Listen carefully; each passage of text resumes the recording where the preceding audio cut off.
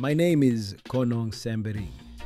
I'm a teacher, a wildlife videographer, and I've spent much of my life exploring these rainforests and telling the stories of the animals who call them home.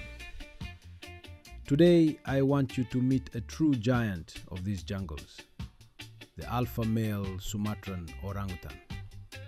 Look at him, walking calmly through the forest, then pausing beside a tree to strike a pose.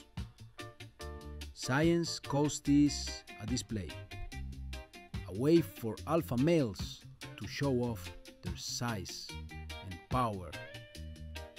Technology helps us capture these moments, letting us film in 4K detail, even in deep shade under the canopy. Now, watch as he climbs and hangs from the tree with astonishing ease. His arms span over 2 meters, a perfect feat of natural engineering. Mathematically, those long arms mean more leverage, letting him swing closer to me with surprisingly little effort. That's the physics of orangutan locomotion, a delicate balance of mass, momentum, and the elasticity of his powerful muscles and tendons. But not everything is peaceful. Here, he begins to stalk me and our film crew. Alpha males sometimes become territorial or simply curious. It's biology and behavior intertwined.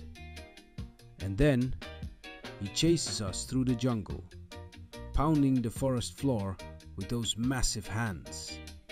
It's a reminder, even in the world of science and cameras, we're still guests in his home. Finally, look up.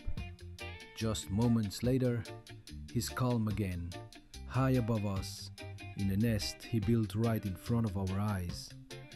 Orangutans engineer these nests from flexible branches, weaving them into sturdy beds that can hold their weight, sometimes over 90 kilos. It's a masterpiece of forest engineering, built in under 10 minutes. And while he sleeps above us, the forest breathes around him.